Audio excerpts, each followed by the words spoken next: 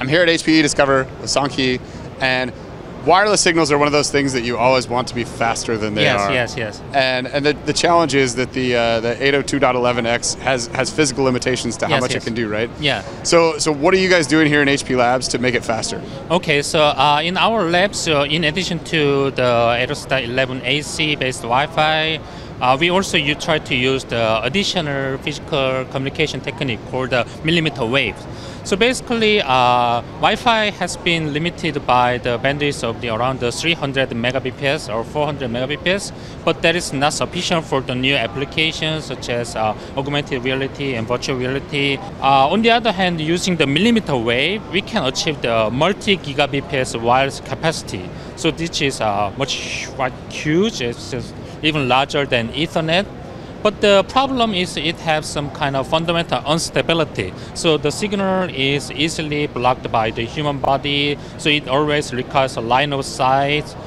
So far, this millimeter wave has been mostly used for the very short distance communication and replacing the HDMI cable.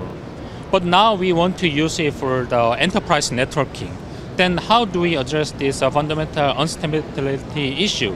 So we combine this millimeter wave with traditional Wi-Fi.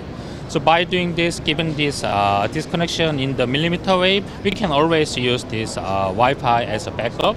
So here we prepare two demos. So in one demos, given the disconnection of this millimeter wave, we quickly migrate the traffic to Wi-Fi so that the user does not experience any disconnection and the delay in their connectivity.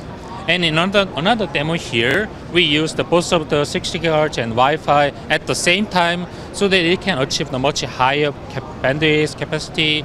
Also, we always get some minimum bandwidth support from Wi-Fi, even though there's some kind of fluctuation in the 60 GHz channel. So breaking this down to something that people might make sense.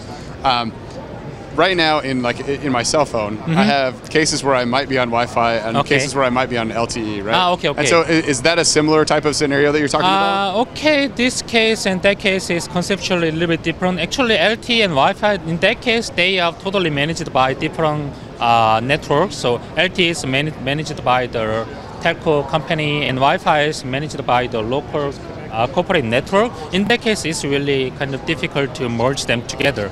But in this case is different. So a single AP have both of the 60 GHz and the Wi-Fi interface. So we can easily integrate both of them in the link layer without changing anything in the network architecture or something. So by developing new device driver and the networking bonding driver, we can integrate both of the interfaces. Oh, okay. Yeah. Okay. Got it. That's really cool. Yeah. That's kind of easier to implement and easier to deploy. Yeah. All right. Well, thank you. Okay.